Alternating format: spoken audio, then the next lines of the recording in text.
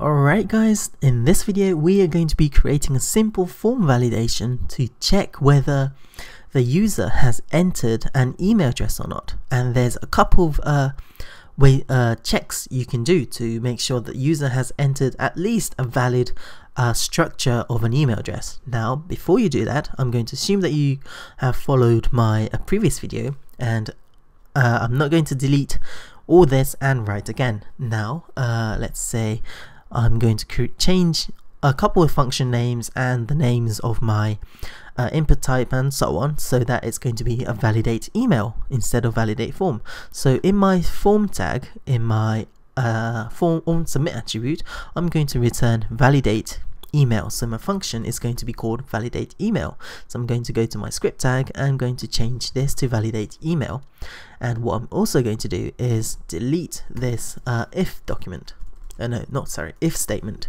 Now I'm also going to change the name of this from username, which is over here, to email, and we are going to change the name of my input type email, like so. And at the same time I need to change this variable text, one of the values, to email. So the form name hasn't changed, it's still anything because it can be anything, and the input type name is going to be email now. And the submit button is not going to change, and that's it. Look, oops, and I'm going to confirm, and we now have an email text field, and we have a normal submit button. And what we're going to do is check that the user has typed in an email address. Okay, so we have var text equal document.forms anything email.value. That is going to be fine because we want the text to be the value of the submitted text, or the submitted string in over here, like so. Now what we're going to do is I'm going to write some code before I explain because it's a bit complicated. Var at pos equals text dot index of, and then inside here we are going to write at. On the next one we are going to create another variable called dot pos, or dot position, it doesn't mind, equals text dot last index of, and inside here we're going to write dot. Okay, and we're going to create an if statement, and inside the condition we are going to say if at pos is less than 1, or if dot pos is smaller than at pos plus 2, or if dot pos plus 2 is bigger than text dot length, we are going to say alert, not a valid. Please enter a valid email address, and we are going to return false like last time. Okay, that's a lot of weird code that you've never seen before, and let me explain it one by one. Now this function validate email, it checks if the context has a general structure, a syntax of an email. So normally if you go over here, the email has like something at something.com, okay, or .co.uk or anything like that.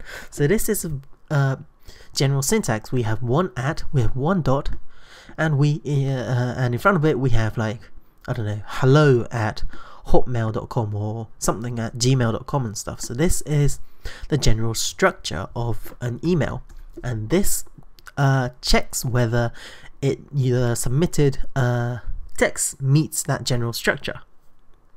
Okay, so this is a variable called @pos, and this checks the position of the @ sign.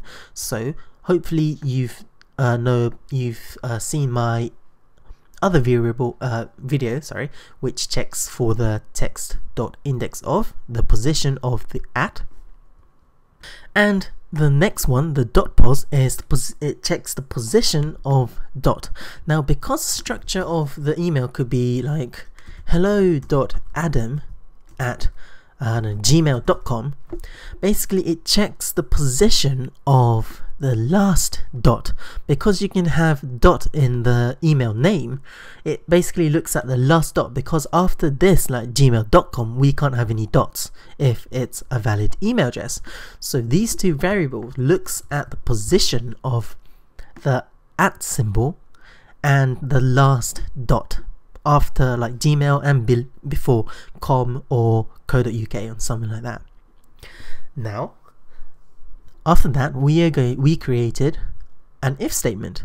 We say if @pos, the position @pos, the position of my is less than 1, or if the dot position is less than the @ position plus 2, or if the dot position is plus 2 is bigger than the text length, we are going to say that this is not a valid email address, and I'm going to explain why each of the conditions. Now, this one basically means that the @ symbol must not be the first character of the email address. So if the position of @ is less than 1, so basically equals 0 in the index OS, that means that whatever the user inputted here is @blah blah blah, which is not a valid email structure.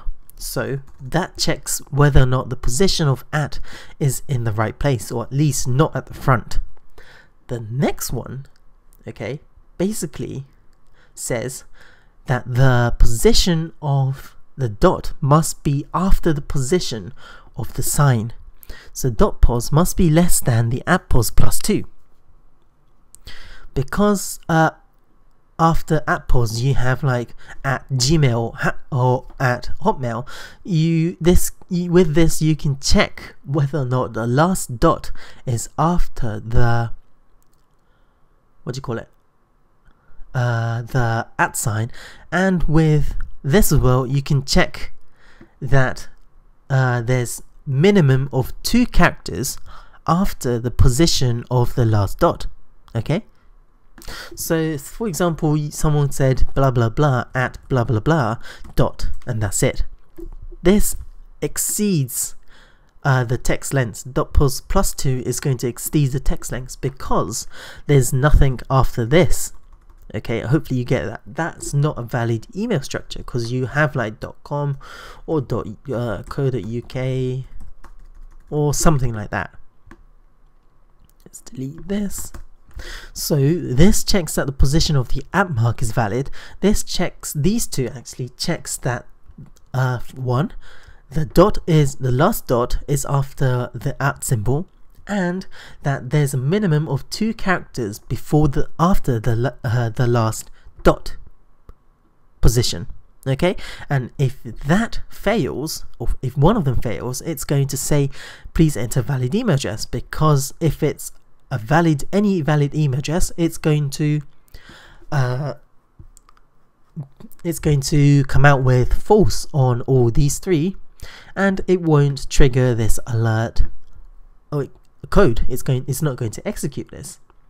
Okay, so let's save our work and refresh, and it's going to come up with these form resubmission, because we have like a form with some attributes, and just press confirm or OK or whatever, and it's fine. Now let's try submit, and it says please enter valid email address, because it's not following the rules. Now let's say blah blah blah.